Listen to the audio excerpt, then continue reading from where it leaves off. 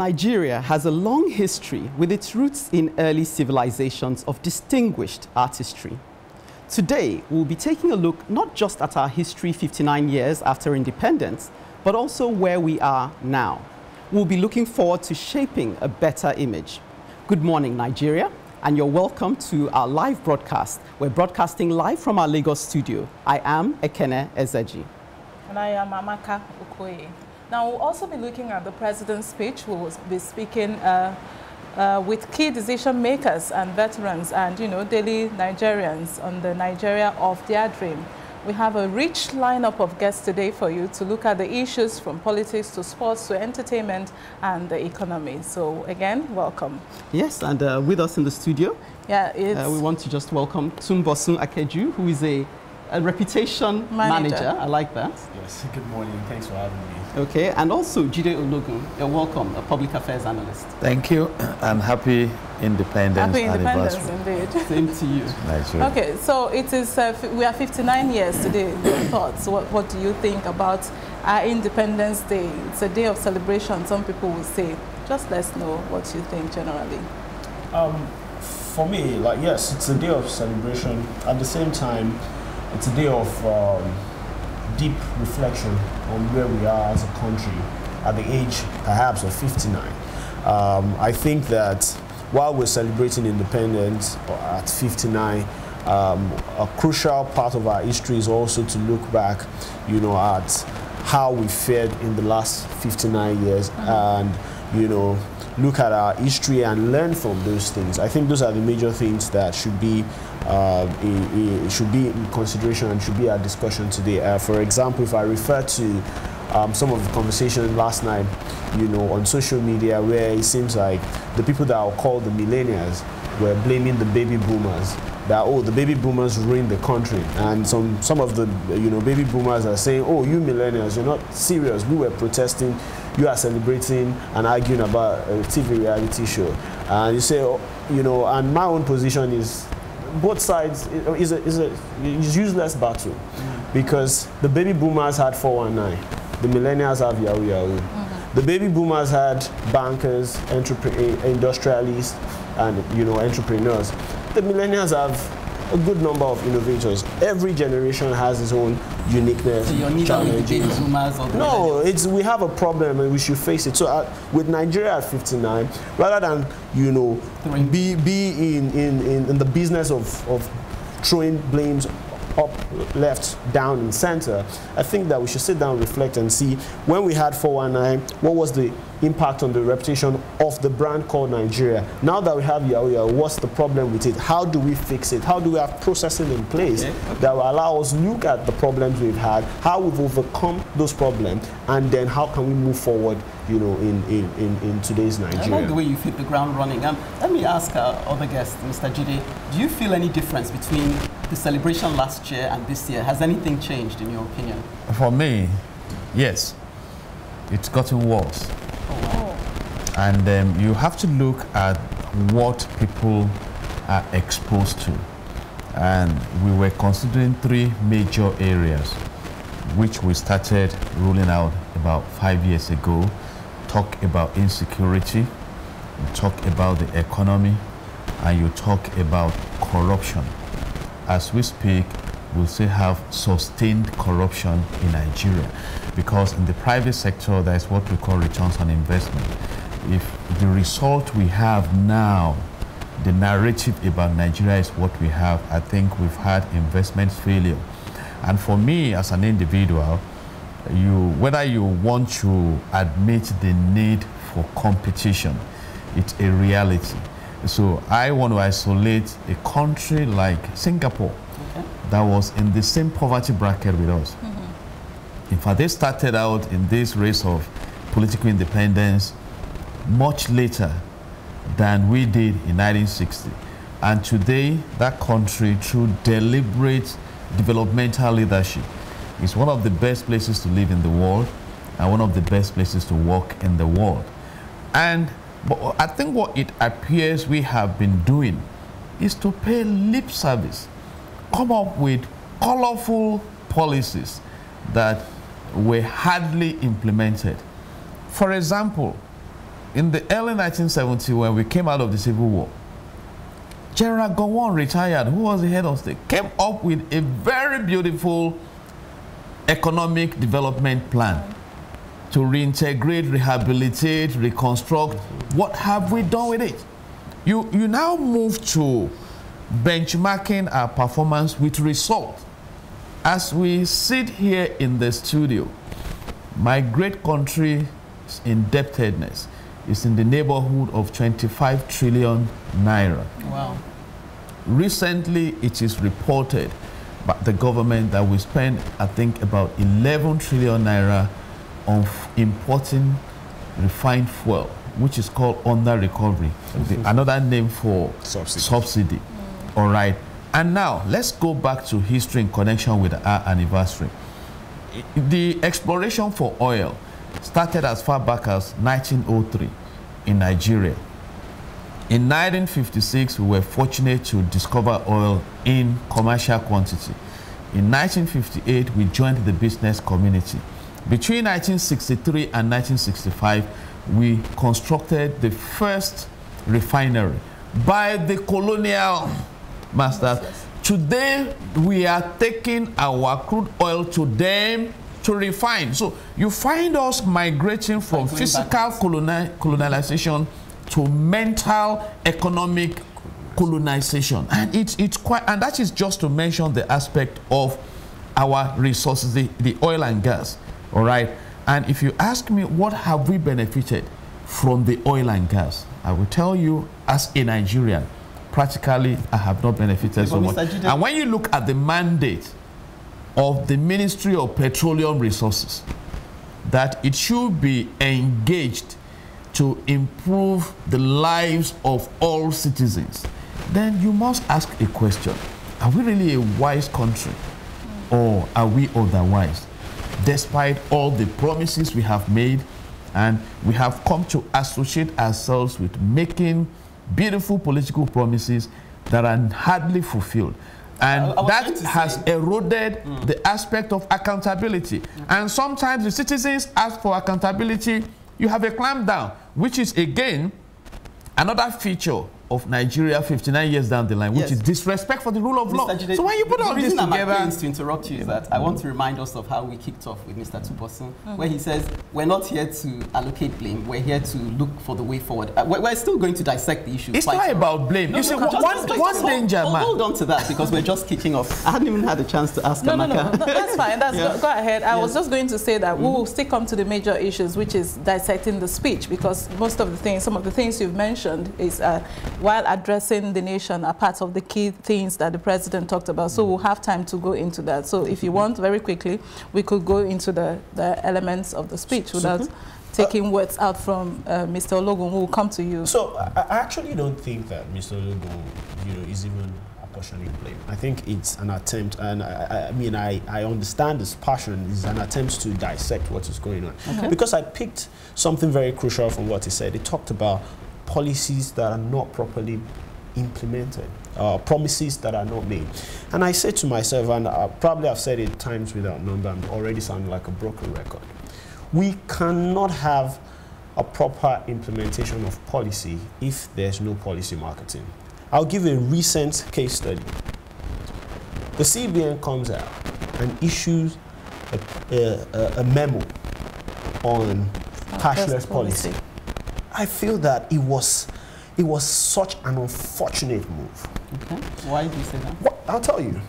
When we had the pilot of the cashless policy in Nigeria, what was the value? What was the what of a company called InterSwitch? What is the what of InterSwitch today? InterSwitch is making an attempt to list at the valuation above $1 billion, not even in Nigeria, and they stand a chance to do it. Why? Because there was a cashless policy, even though it was not fully implemented. So you're going to wake up and do and implement a policy that is that strong, and the next thing you're going to do is issue a memo. And so what happens after? Everybody is out there, not fully understanding the pros and cons of that policy, and they're about to shut down something that has the potential to deliver socioeconomic benefit to the country. Do you understand? I think that it goes back to the second thing I always say. We are not a people of process. So you issued that press release. Till now, we do not even have any campaign. The first time there was a pilot of the cashless policy, there was a bit of drive. You have to engage stakeholders. So the same people we've sent to represent us in the House of Assembly, the legislators, are going to shut those things down. Perhaps because they don't know better, because they only see the cons, which is what will happen. So I think that from one of the things he also did mention about how there seemed to be a lot of corruption. I slightly disagree. Okay. I think that there's corruption everywhere in the world. I think the systems and processes that helps you to check that it doesn't continue to fester. So when we had the last administration under the People's Democratic Party, we did make a lot of noise about corruption. So for example, we had subsidy then. Okay, now we are in another party, and then we have corruption again, and now we are calling what we used to call subsidy under recovery. So we're going to have another government, and if we don't have processes and systems in place, we're going to have that same problem. So if we go back to the issue of refinery, like you said, refined product, I think that, again, we are not properly educated about our problem. Okay. So I've always been an advocate for the removal of subsidy, but there has to be certain things in place. If we do not have a 21st century transport system in place, we are going to really feel the pain of the removal of subsidy. Okay, so going back to Mr. Ologun, sorry to seem to have accused you of laying blame, but let's go back to what Amaka said. We want to use the president's speech as a kind of report card. And I don't know if you were able to listen to the speech. Yeah, I listened to and maybe if you heard previous ones. Were there anything said there that gave you optimism? I'm highly optimistic about Nigeria in the sense that someday the creative leadership will emerge. Okay. Yeah, and I think the uniting force will be giving battle. And except we define our point of unity, we'll be walking in different directions. I'll give my practical examples. In 1953, there was this Kano riot, which came out of an argument between the North and the South. The Northern clique wanted to remain under the colonialism. The Southern people said, we must go. And it led to killing of human beings. Many were injured. And today we have an escalated version of regional rivalries. Okay. You see, because one of the things the president brilliantly mentioned this morning is the fact that we must all collectively come together to fight insecurity. And the Chief of Army Staff was telling us earlier this week that we need spiritual prayers to fight insecurity. And I know how much you have expended in terms of billions of dollars in bringing hardwares. I know how military bases have been overrun. I know how at a point in this country, the customs that should be controlling our borders were giving us reports of people importing ammunition into this country, importing military camouflage, and you come out to read how kidnappers wear military camouflage, how some people in their business clique go and kill farmers and things like that. And so how are we going to fight that insecurity? And I feel disturbed when there is a paraphernalia of resources put together and an institution called government that Chapter 2 of Nigerian Constitution mandates to carry out the primary functions of government, which is the security and the welfare of the people, pushing it back to me. And if today I'm so excited, and I pray in line with the request of the Chief of Army Staff that God in heaven will deliver Nigeria and uproot all those who are sponsoring Boko Haram, sponsoring bandits, sponsoring crime against this nation. That is my prayer. Because some have said, we have brilliant examples. We were in the Civil War. It should have taught us a lesson. But someone said we neither learn from our success or our failures. Look at Rwanda. Paul Kagame was advising Nigeria on even how to fight corruption. That nation was in serious crisis, genocide. In fact, the men ran, but the women started mobilizing, and today is one of the fastest growing economies in the world. And talk about revenue. I have said it, I keep echoing it. I think in 2017, Rwanda brought in about $400 million from tourism alone. all right? And they have gone into collaboration with Arsenal to bring, and they have created an enabling and a peaceful environment for tourists to come. God has blessed his nation. And in Rwanda, you don't claim any ethnicity because they have learned from their ignorance. All right, but here, you see the political elite bringing ticket of religion, of ethnicity, and things like that. And I keep on asking this question. And I'm setting an agenda this morning. I've been holding it everywhere I go. Recently, I hope you know that it was reported that 6 mine-resistant military vehicles were imported into this country and intercepted in a northern state by the soldiers, the customs, and it's in the possession of.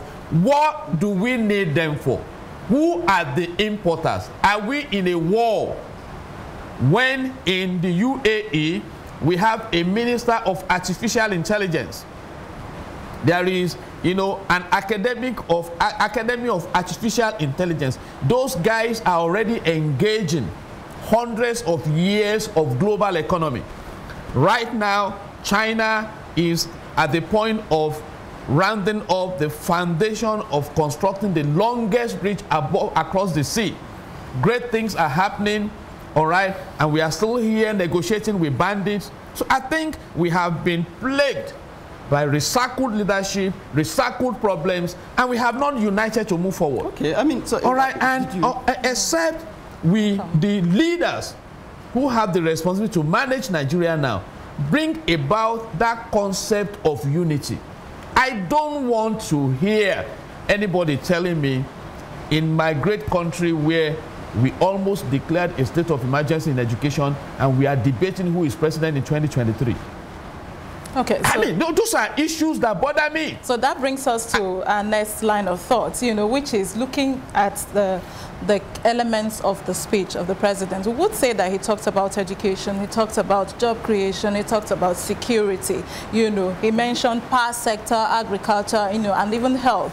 Now, part of, before we came here, we want to quickly look at the power sector. Before we came here, we were having the conversation because he mentioned, we might want to I made reference to the 2017 speech because I just found myself looking at previous speeches just to see if anything has changed. And he seemed to be saying in that speech that we had reached, as at the time he was making the speech, 7,001 megawatts. That's September 2017. And his target then was that we would target for 10,000 megawatts by 2020. And now, in 2019, just a year behind that, he seemed to be now targeting 5 gigawatts, 7 gigawatts, and 11 gigawatts by 2023. So, you know, you compare like with like. And so I'm trying to say, in terms of just like, I'm happy Amaka raised the power sector. Let's even just isolate one sector. Are we doing one step forward and 2 steps back? What sense of progress do you get listening to that? You say the problem in the power sector, it's simple and at the same time complex. It's simple because you would assume that if there's so much demand for something, then there should be enough supply, or there should be enough appetite for supply. But we have a system that is not working, and we are a bit too hard on ourselves. I beg, you know, to really say that sometimes we use what I call vanity metrics. So what's the purpose of generating 10,000 megawatts if we cannot distribute or transmit the 10,000 megawatts? I was discussing with some friends, I think over the weekend, and you know, I did say that, have you noticed that every time I think we cross about 4,500 megawatt transmission, the national grid, you hear a report that the national grid has collapsed and then there will be blackout. So what's that saying? That transmission system does not have the power to transmit that. It takes a while to be able to do it. Then we started to look at the IPP. The IPP seemed to be working, but you know, we're still having certain challenges there. I think that generating 10,000 is not what we should focus on. It's how do we have policies and, you know, and ideas in place that allows us to see, that allows us to solve the problem and nip it in the bud. So look at what, and like he said, it seems like we don't learn from our mistakes and our successes. So for example, somewhere like Magodo today enjoys between 20 to 24 hours of power supply. Okay. They call it the premium power. Some of the policies that they're trying to implement, I think is a brilliant one. What's saying is that if you can pay for it, you'll have it. You'll have it. Why? There's kind of circumventing government policy that is trying to, put a cap and, put a cap on the price of power. But it's working somewhere. So if you stay in Magodo, you probably won't have to bother about the noise pollution of Gen, the green, the climate change effect and all of that, because you're not enjoying power. So I think that for power, rather than, which is why sometimes I do not pay so much attention to some of these speeches, because they seem not to drill down on the real issues. What's about generating the problem? How has the policy worked? So you've gone to check what he said in 2017 and what is being said now. It doesn't seem like when this speech was being prepared, there was reference to what was said before about power. Do you understand what I'm saying? So because if there was reference to it, I think that would have come to say, oh, in 2017, this was the issue. There was nowhere in Nigeria where, you could have... This is why where we are This now. is where we are. And then there will be a collective reasoning, to say, okay, as far as power is concerned, maybe it should be an isolate and fix. And sometimes, maybe because of my own medical-related background, I studied microbiology. I always try to do this. Let's isolate the problem and solve it one by one. If something is too big, don't try and, just solve it. Just isolate the problem and solve it in silos. And I think that should be our approach to some of these things. And like you said, I think we really need a melting point. Have you seen anything? And if you think back, there are a few things that have happened in our country that affects everybody. Do you see how everybody is talking about it, both the rich and the poor, the politician and the non-politician? Do you understand? I think we need a melting point. And I think that with Nigeria at 59, but all of us as Nigerians, we need to start to set the agenda to say that what is our melting point as a country? It will not be religion, it will not be ethnicity. I mean, I was reading online yesterday, we have over 500 languages in Nigeria. Right. Do you understand? So we need a melting point. When we have that melting point, then we'll move to saying, okay, if we must choose leaders, it has to be on merit. If we must do X, Y, Z, and then we'll move to a place where we can start to think of, becoming a country like Singapore. I think if we don't have that, without the collectiveness, we are not going to, be able to achieve. Okay, Mr. Logo, I can see you're smiling, but hold your thoughts there. We'll come back to you. We'll take a quick break now. You're still watching Nigeria at 59 here on Plus TV Africa. And stay with us. We'll be back in a moment.